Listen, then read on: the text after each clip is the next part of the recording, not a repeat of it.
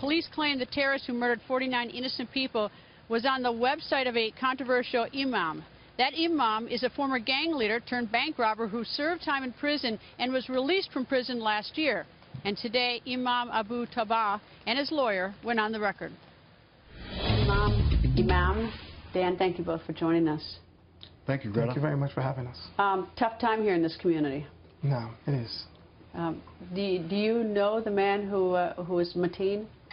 Alhamdulillah, the person known as Omar Mateen, there's been reports saying that he was a student of mine. That's totally not true. He never registered at our school. He never took classes at our school. I don't know him, never met him. Those things are totally unfounded. Has he never been to your school? No, never. We're an online institution, so we don't have face-to-face classes, but we do meet all our students online. So even if he were online, you would know him? Yes, because we do face-to-faces. Dan, have you learned anything to the contrary? To my knowledge, Greta, there is absolutely no evidence that Mr. Mateen was associated with my client, was acquainted with him, was a student of his, or for that matter, ever met him. To the extent that he was a follower of my client, that's completely without our knowledge. Mateen, why is it people are saying that, do you think? Or not Mateen, I'm sorry, Imam. Imam. Why are people saying that? You know, there's been a false report. Someone erroneously put it out there that Omar Mateen was a follower of Timbuktu Seminary. I'm the main teacher at Timbuktu Seminary, and people say these things. However, even they went so far to say that I was arrested and my companions were rounded up, and that was untrue either. We haven't had any problems. We've been going on doing business as usual. What we do teach is Quran. We don't teach paramilitary training or anything like that. We don't deal with politics either. What we preach in the United States is that it is not proper for any Muslim to take the law or the Islamic law at that into his own hands. And I personally don't think that this person was going to that club to cleanse them or to kill them because they were homosexualities. From what I understand, he was a constant person there, right? He was going there for 3 years. So I doubt he had a problem with that. Even one of the people said they knew him there and that they had seen him getting kicked out for being drunk. But drinking is the type of crime as having homosexual relationships.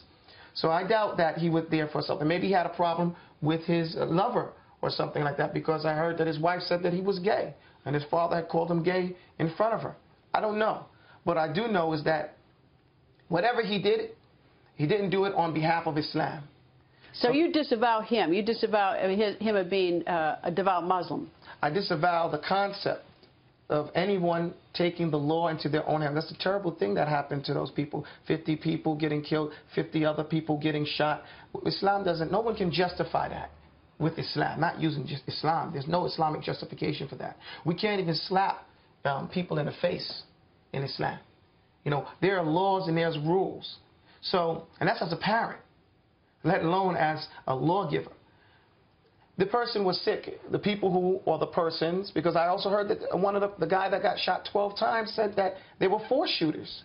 So I'm sure they're still doing their investigation, but from what I see, whoever did that, if they're trying to say they did it for ISIS or they did it for Islam, that is not true. Islam does not stand for that. I don't know about ISIS. Well, how do you account for it? What's your theory on why he was close to the first American who went over and was a bomber in Syria, a suicide bomber? What's your theory on that? You know, personally, it's very hard to interrogate a dead person. You know, we hear about these suicide bombings. I personally don't believe that all those guys are suicide bombings. That's my personal view. What do you think they are? I don't know. They're dead. We can't tell. You know, I mean, I have different politics in that. I believe that those people get blown up, and it helps our policy to say that they were blowing up something. But, you know, I don't know. Islam doesn't promote that. So, you see, I have a problem when someone says Muslims are doing something, but they're doing something un-Islamic, and they say they're doing it for Islam. That's schizophrenia. So that doesn't make sense to me. Well, what do you mean? You have to admit that there's an awful lot of terrorism associated with Islam, right or wrong? I do not agree. I beg to differ. All right, let's get back to this. Okay. You know, I'm just saying. All right. So Mateen is not one of your followers. He's never been to your seminary, never been online, as far as you know. No, period. We know. Period. Nothing. No. Have you checked? Yes, we double-checked. Okay, double-checked. You are getting threats. And death threats. Death threats, and people in the media are falsely reporting that Mateen is part of it. They're promoting, you know, terrorism because the people are terrorizing us, and we asked them to stop. We don't have anything to do. We're pleading with you. We didn't have anything to do with this. Our heart goes out to the victims. And we didn't ever train this guy, never met him, and he's not a student of ours. And you condemn the act, but you don't condemn him, Mateen, because you're religious. On religious grounds, we condemn acts. We don't condemn people. You know, we hate the act. We don't hate the person. And you hate this act. And we hate this act. This is not the act that can be justified by Islam, okay, at all.